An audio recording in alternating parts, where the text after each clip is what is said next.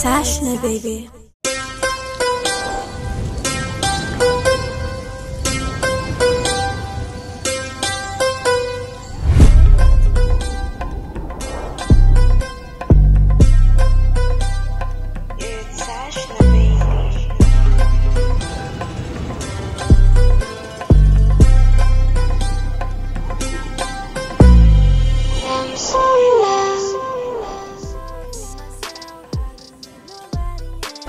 Hello everybody and welcome sa Junket interview ng pinakaabangang music video of the year, di ba? Ito pang So In Love. Palapakan naman dyan, guys! Yes, at syempre makakasama natin ang bonggang-bongga, ang cast and crew ng So In Love. By the way, I'm your host. My name is Bamba. At syempre pa makakasama natin, of course, ang bumubuo ng So In Love. Nandyan, of course, si Ulysses from Chick, sir. What's up, guys? Abangan niyo yung ginawa talaga ni Direct G. Grabe talaga. Ano muna yung mo dito? Ano yung role mo, Yuli, sa paggawa ng music video? Actually, sinat naman. Ano ako, ED ako doon. Ayun, ED. Wow, tapos, meron akong behind the scene din. Yung mga shots kasi limited lang din yung limitado, yung mga tao. Ayun. Siyempre, nandyan din si Direct Jill. Hello! Magandang araw! Uy, ikaw yan! Hindi talaga ikaw yan. Siyempre, nandyan din si Logi! Hi! Ayan. Ang tipid naman. Ba't ang tipid? Naman, siyempre din si... Bakit naman hindi na madaldal? Siyempre si Honcho, Batet. Ayan. Ayan. Hello. At siyempre, ang ating baby loves na si Sash. Sino si baby? Sash na baby, di ba? Hello sa inyo. Hello. Ayan. Bago ang lahat, gusto ko muna kayo congratulate sa nominations ninyo sa PMTC Star Awards. Layo! Siyempre. Diba? For new female recording artist si Sash na. Siyempre, meron tayong best collaboration from XB and Sash na. Diba? Music video of the year for Miss Flawless at rap artist of the year for XB. Ayan. Diba? Bongga-bongga. Bago ang lahat, ang tanong ko para sa inyo, ayan, ano ang feeling na finally ilalabas na ang US music video ninyo na So In Love? Sa wakas, mailalabas na rin yun. Kasi, nung Dubai pa lang kami yun, parang ang ganda-ganda na kasi. Tapos ngayon, ilalabas na yun. Si Flo G. Pinakabahan? Bakit? Base sa nakita ko sa video, na-excite naman ako sobra dahil ang ganda niya. Ngunit, kinakabahan ako para sa aming mga sarili. Hashtag ubas. Pero mapapanood nyo na lang yan kung ano yung sinasabi kong ikinakabahan. Yan yung dapat abangan, di ba? Nararamdaman ko talaga, proud ako, na-excite at kinakabahan. Si Sash na, ikaw naman, ano? Ganun din. Nakaka-excite naman, nakakaba. Kasi syempre, makikita natin mga comments ng tao, kung ano yung mga pananaw nila doon sa music video na yun. So, nakakatuwa pa rin, nakaka-excite. So, yun lang. Yun, di ba? Okay. Lakot tayo sa ating next question. I think ito, bagay na bagay ito for Direct Jill. Kasi siya yung makakasagot ito. Direct Jill, tungkol saan ba yung So In Love? Ayan. Self-love, yun yung pinakaminsahe ng music video namin, ang kanta. Bago niya isipin yung mga nag-aalay sa kanya ng mga iba't ibang uri ng pagmamahal, dapat buuin niya muna yung pagmamahal niya sa sarili. Parang ganun yung mensahe namin. Kamusta kayo bilang magkakatrabaho sa set ng So In Love? And ano masasabi nyo sa bawat isa na nakatrabaho ninyo? Ayan. So, umpisa natin kay Flo G. Ayan. So, kamusta si Sash na bilang katrabaho sa set? Siguro sa mata nila, matara yung maarte, pero di yan nagre-reklamo doon. Mainit yung doon, yung buhangin. Kasi nakabilad sa araw yun, magdamag. Pero naglupasay siya doon. Kaya sa akin, cool siya. At ayun, yung mga aura niya talaga, medyo tignan yung bayan talaga. Ayun na masasabi ko. Tsaka sa mga Sa director, lalo sa AD. director. Napaka hands-on. Literal hands-on. Oras-oras hawak ka nila. Dahil lang, masaya katrabaho lahat. Masaya. Ibang ano, Hindi, okay naman kasi perspective. magkatropa naman lahat eh. Kaya wala namang ilangan. Kaya yun. Kaya magaan. Oo, kaya magaan. Sobrang gaan ng isang buong grupong papuntang Dubai. Oo. Parang, oo. Oo, kasi parang namang walang ano eh. Parang walang iba kasi. Yun, yung ano talaga. Tsaka ano na nakapagtrabaho na kami sa Miss Flawless, sa Follow My Lead. So parang ang nangyari sa Dubai, parang nag-e-enjoy kami. Parang bakasyon na hindi na nga ganung work eh.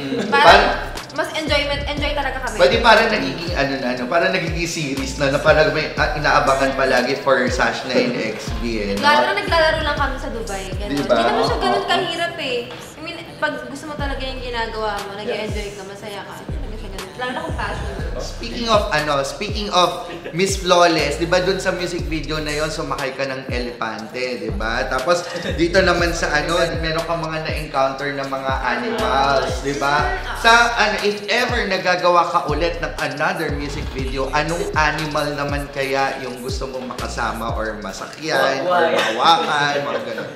Gusto ko ng lion. Lion. Lion naman, para rock. Tita Lion na.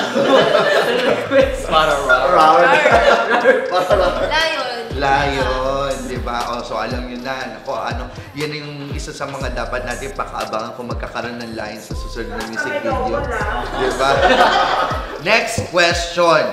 What is the most memorable or nakakatawang experience nyo while doing the shoot and nung nasa Dubai kayo na hindi ninyo makakalimutan? Nawala shades ko doon. Gucci na shades. Tsaka yung yung pag gano'n, hindi ko ang tawag doon. Yung sand dunes. Yung Land Cruiser. Pag gano'n, nakakatakot. Tumatagilid na. Sa kanya, pag ganun namin, nasira yung sasakyan namin, tumaob kami. Ganun yung experience namin. Nahulog tayo, kami yun. Tapos may time na kinagat ako ng camera sa ulo. Tapos may time din na, pabangin na ako dun eh. May time, meron kami BTS na gumagasayaw-sayaw ako gano'n. Hanggang sa nawala na ako sa camera kasi nahulog. Ito po yung video na yan, please watch this. Direct? Paano palakad siya? Okay. Straight lang, Sasha. Papunta dito ha. Ready? Baba mo na siya. You know.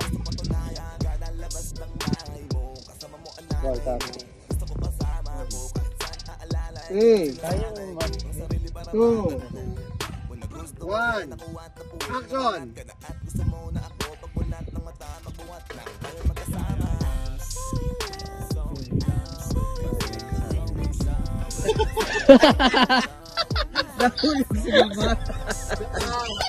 Ulit, tago. Continuous rolling lang. Okay. Tago. Sarap lang. Logie, ano yung most memorable na experience mo na hindi mo makakalimutan sa Dubai? Wala, ginawa akong Pilipinas yung Dubai. Dinala ko yung pagiging Pinoy ko doon. Ayun, hinuli ako. Paiyak na ako eh. Medyo meriwi na yung buhok ko eh. Sa takot. Dahil lang, hindi ko makakalimutan yun kasi sobrang nakakatakot nila pag dinala ka nila sa presinto. Akala mo pupugutan. First time din yun. Nagbabayin ka ba doon? Tsaka may mapapayo tuloy ako sa inyo. Pag wala ka sa placeboard, kung makulit. Yun. May mapapayo na tuloy. Kakaloka.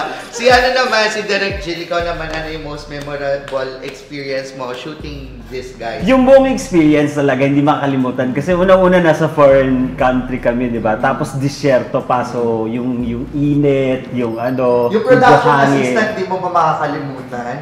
Naninigaw yung production assistant. Shout out kay Calvin True. Yun ang pinakamatapang, sabi nila yun daw pinakamatapang na production assistant talaga.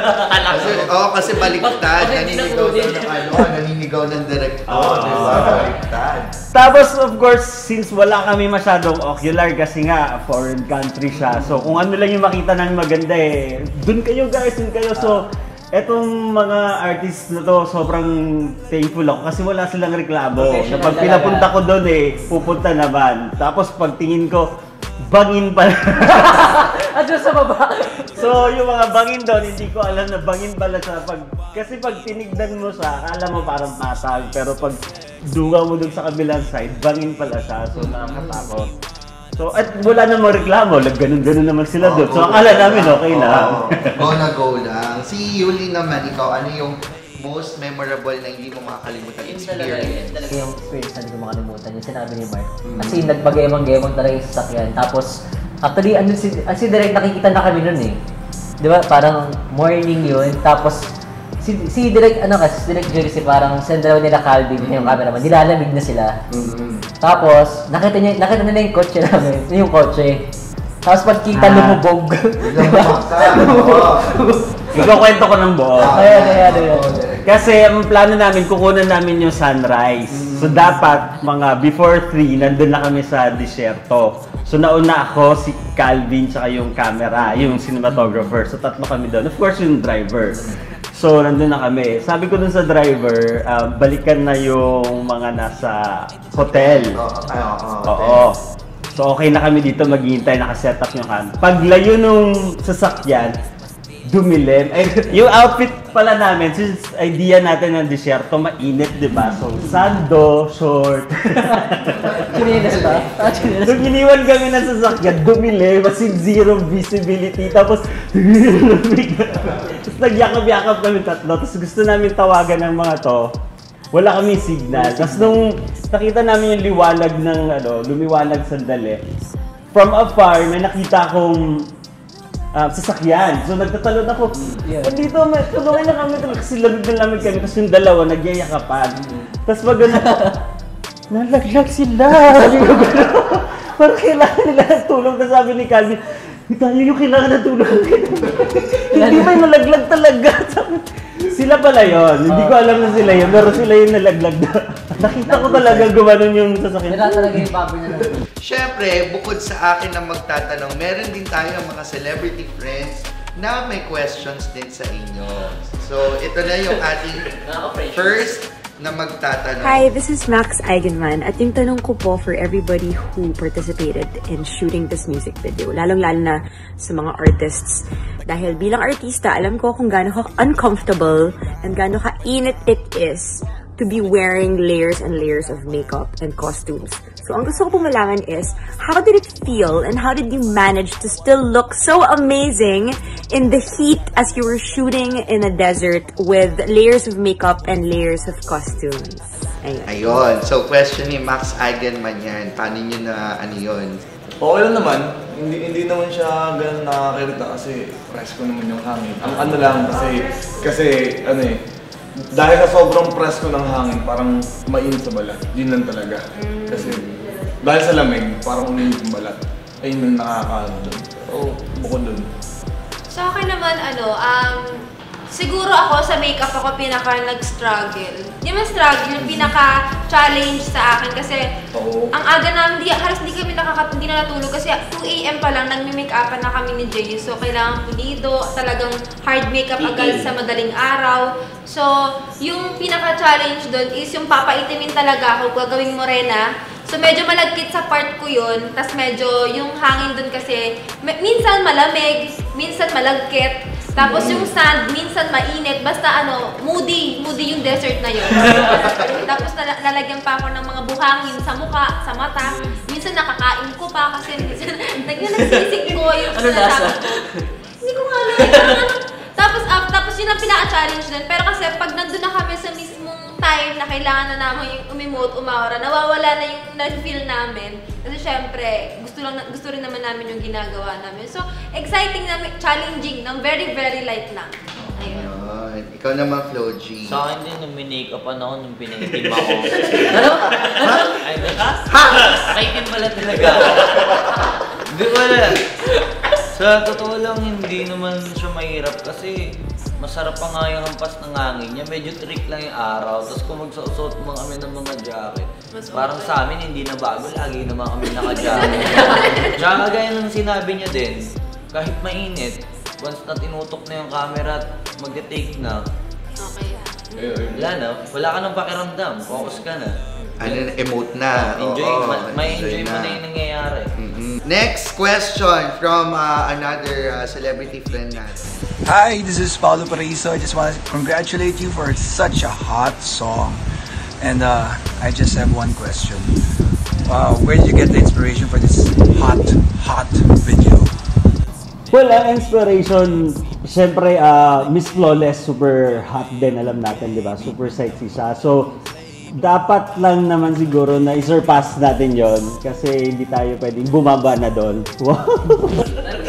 So, ibig sabihin, Sinabi ko. so, ibig sabihin, direct, di ba, kung mainit na yung Miss Flawless, meron pa silang aabangan na mas mainit pa sa Miss Flawless. Oo.